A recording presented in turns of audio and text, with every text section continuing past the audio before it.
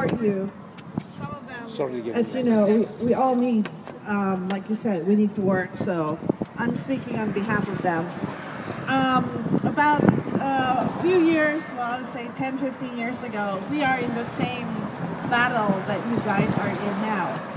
Kaiser was the same way Sutter is now. We had 7 strikes, and I know you guys have been, this is going to be your what, second or third? Okay, keep fighting. We ultimately won after about almost 3 years of struggle, but we won. And so if we stay together, then we will get there. Just to let you know, Pat Fry made $4.7 million last year. And this is reported, you know, through the IRS filing. So 4.7 million. I cannot even fathom how many zeros there are in that figure. Never touches a patient either. That's right. Patients come to San Leandro because of you guys, not because of him. Right. So you are the backbone of this hospital. This hospital will not be as great as it is if not for you guys. So they don't come here because of Pat Fry or the other 20 corporate executives that had made over $1 million each a year. That would be like all of us combined, you know, for so many years, and not even, that's right. So, again, on behalf of all the nurses at Kaiser and also nurses throughout the state of California and also throughout the nation, we are supporting each other. Someone had said, a nurse is a nurse, and if they take one of us on, they take all of us on. Yeah. Thank you so much. A couple of questions. Hi, are you a nurse here? Yes, I am. Can you tell me why you're out on strike? Yeah, they're trying to take away all our benefits. And I've been working there more than 20 years now. 20 years? More than 20 years. And what about wages? Are they also taking wages? Wages and sick leave, is that it? No, it's the benefits. All our sick time, they want to take away our sick time, and a lot of benefits. The people who are working 3/5, they want to take away the 3/5 position. What is the 3/5 position? It's 3 days a week. Oh, yeah? Working 3 days a week, they don't want to give benefits, and they don't want... Oh, I see. And what about the nurse-to-patient ratio? Do you have that? Do they still have that? Yes, we have the ratio. And are they trying to attack that? Or that's legislation, isn't it? Yes. No, that's not the thing. They're just trying to take away all our benefits. All of your benefits. How have things been over the past few years with you? Have they slowly been eroding your benefits? Yes, they have been trying a lot, and we have been, since September, we have been trying to negotiate. Okay, thanks a lot then. Thank you. Bye. Been in the Sutter system for about 6 or 7 years. Yeah. And this is actually my second strike in that 6 or 7 years. Yeah. Second incident. But anyway, corporate America just wants the workers to work for less. They're taking away pensions and health care plans that the nurses and employees deserve because we work so hard for the patients and for the corporation. We're a representation of the corporation. So they should respect that and appreciate that because we do work hard and we deserve the pension plans and we deserve the health care plans and we deserve our salaries. Well, tell me this, the guy mentioned the Central Labor Council there, and I noticed when I spoke I asked if anybody had ever heard of it, and almost nobody knew what it was.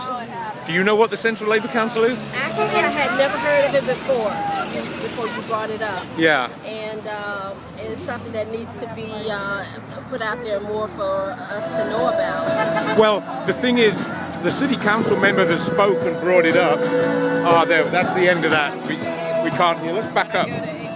The council member that brought up the Central Labor Council was a delegate there when I was a delegate there. And that's the reason I asked if anybody had ever heard of it, and nobody had. But the thing is, it would be because it's the AFL-CIO body that is the county body of the AFL-CIO. So it has about 60,000 workers affiliated to it. The thing is, don't you think it would be, you'd know what it was if it was actually organising and mobilising members to fight back more? I think that's the way politics works. It goes back to the same issue. Yeah, it's not just about nurses, is it? What we don't know is what hurts us. Yeah. And part of us not knowing anything about you is what's keeping us from moving forward. Yeah. So maybe we need to be joining forces, or maybe we need to be connecting in some kind of way so that we can be brought to the yeah, and the young people. I mean, unions. We should fight for the young people, the unorganized. We're all in this together. Well, exactly, and then there are other parts of the country that are not even unionized. So you know, maybe we need to try to organize something so we can get those entities on board. But you know, that's an even harder fight. Yeah. Because if they're not organized now, then it's going to be even more difficult to get things them organized. Things are getting harder. Well, thanks a lot and good luck. Take it easy. We can see your greedy side. Sutter, Sutter, you can't hide. We can see your greedy side. Sutter, Sutter, you can hide. We can see your greedy side. Sutter, Sutter, you can hide.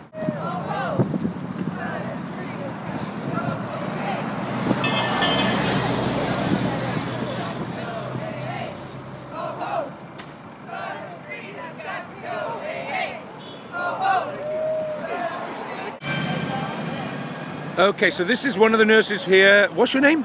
Rose. Okay, so she's telling me an interesting story here. What happened to you the other day? Well, 2 days ago, I was in Whipple by Union City. There's a strike ongoing. I think it's a factory. Yeah. So I honked my horn to support them. Yeah. And the policeman pulled me over. And then I asked him, you know, what did I do? And he said, you're not supposed to honk your horn.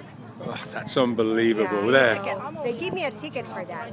That shows you, well, we should have a collection on this picket line to help you pay. How much was it? I don't know yet. Oh, that's right. I was asking the policeman. He said he doesn't know. So I don't want to argue. So I don't want to, get. Yeah. You know? So what do you think of what's happened? What do you think of the situation? You're out for one day, you think? That's just it? Yes. Here's a friend here.